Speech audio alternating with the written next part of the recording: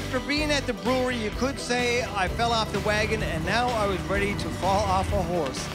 I went to see Edgerton's resident trick riding sisters, Krista and Amber Graham. How did you guys get into this? Well, we've always been, like, we've rode ever since we were little, and we were always involved with horses, and we would carry flags and at rodeos, and we saw some girls trick riding and thought it looked cool, the sparkly costumes and fast horses, and we were just kind of lucky to get a couple lessons. We went to the first lesson, and she needed a partner, so I came along. So that's kind of how I got rolled into it. Oh my God, what they do is crazy. It's elegant and dangerous all at the same time. Yeah. Unbelievable. Good boy. Oh my God. If you put somebody in a figure skating costume and watch them do a gymnastics routine on a pommel horse, except the pommel horse was going 50 kilometers an hour and might be in a pissy mood. Amber, her face is 3 inches off the ground, and I heard her saying to the horse, Okay, buddy. It's okay. It's okay. You're okay.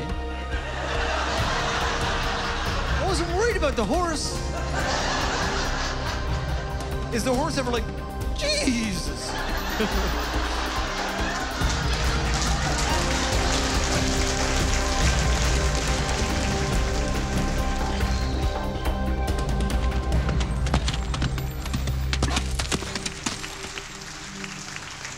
And the horses are male, like they're guy horses, right? So this is Fame. He's a pretty special guy.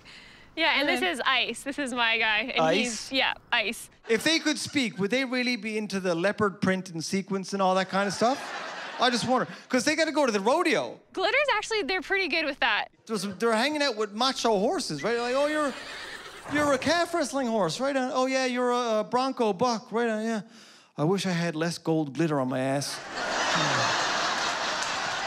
But it's interesting, you know, how they ended up in Edgerton.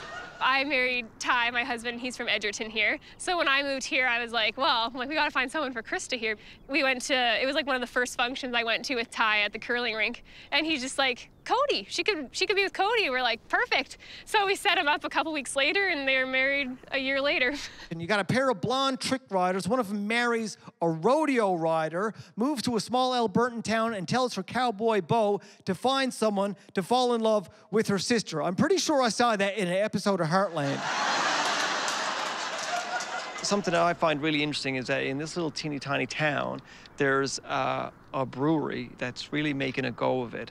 A lot of people here in town have invested heavily in it. Well, it's neat to have the brewery in town, and when the brewery does well, the whole community does well, and the whole community is behind it. So it's kind of cool to say you're from Edgerton, and that's where Ribstone Creek originated. They asked me if I wanted to do some horse tricks with Krista's horse Fame. I was like, well, I'll give it a go.